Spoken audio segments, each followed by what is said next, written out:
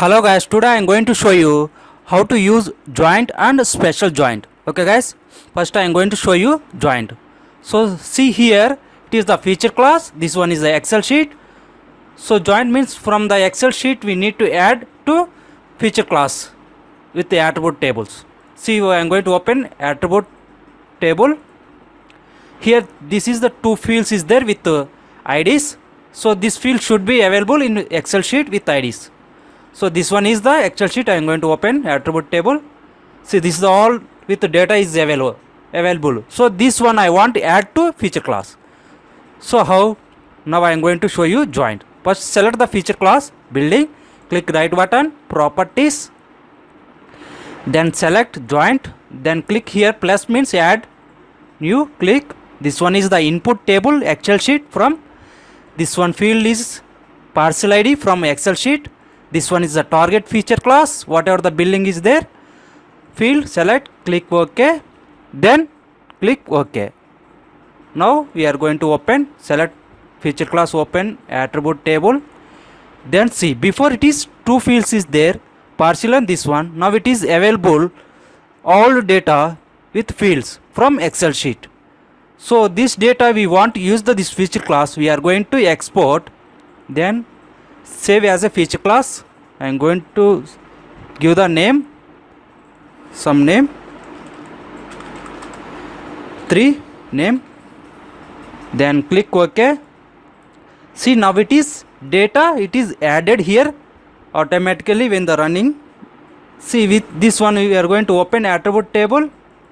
See, now it is all data, whatever the data it is available here, these things also here available. So we can use this feature class instead of building data. Okay guys, like this we can use the joint. So I am going to remove this one, this two.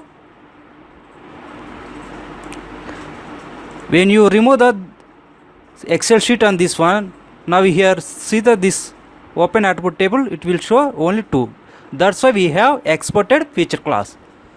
So now I am going to show you special joint. So I am going to add the point feature first. I added this one. So these points inside the building. So this same thing, this one is there is no fields here, only 2 fields is there.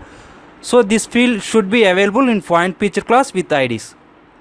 So that point feature class have the data also, this multiple fields. So these fields and data I want to add to building feature class. So how? So now I am going to show you now. So go to here vector, then select the data management, select joint attributes, then click here, it is the target, it is the building feature class,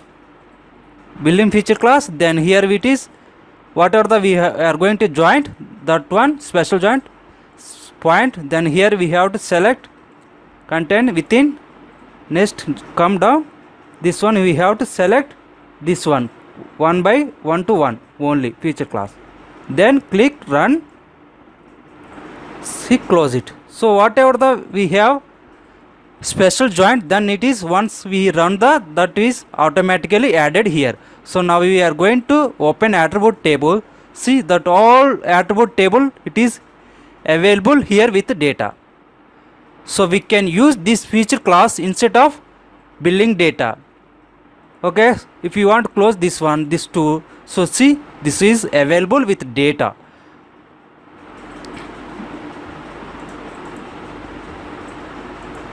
This one. Okay guys, like this we can use the joint and special joint.